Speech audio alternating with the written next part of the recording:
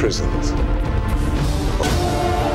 All It's time for Film Find's underrated movie recommendations. Today, we're diving into The World of the Fountain, a 2006 masterpiece that beautifully merges fantasy, history, spirituality, and sci-fi. This isn't your typical movie.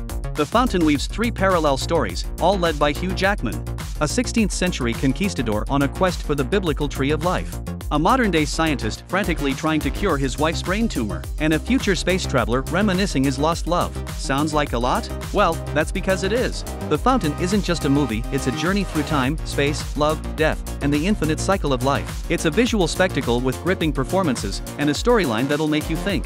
It's a hidden gem waiting to be discovered. And it's not just us raving about it. The Fountain holds a solid 7.2 out of 10 on IMDb. So, if you're up for a cinematic experience that's as thought-provoking as it is beautiful, The Fountain is your pick.